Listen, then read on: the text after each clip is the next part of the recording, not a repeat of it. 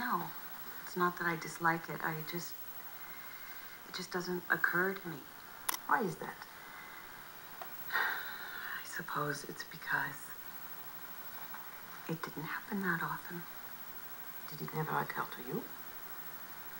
When I was younger.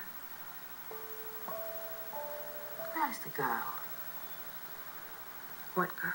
The girl who used to spiral through the fields, barefoot, her hair falling wild. Leaving homemade valentines for boys on their doorsteps.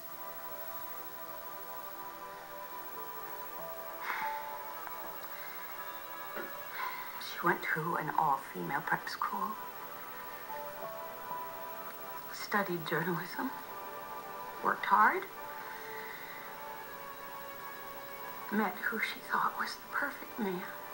And forgot to have fun on the way. I have fun. Let us redefine fun. That slightly tipsy feeling you get after your third sip of champagne. When you feel as if you could try anything. You're not afraid. That is the feeling I am searching for you. Maybe I should just start drinking. You have been serious and responsible most of your life. Yes. It comes naturally to me. I mean, I never worried about competing for boys. I worried about setting the grade curve. I understand that. I even admire it. But as a career woman, you have been forced to take on certain male traits.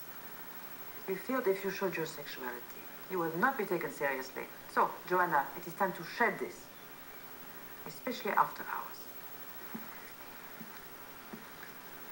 I really don't think I can. It's who I am. You're right. You can't. I can't. But Mrs. X can. You will not be Joanna. You will be Mrs. X. And she can do whatever the hell she wants.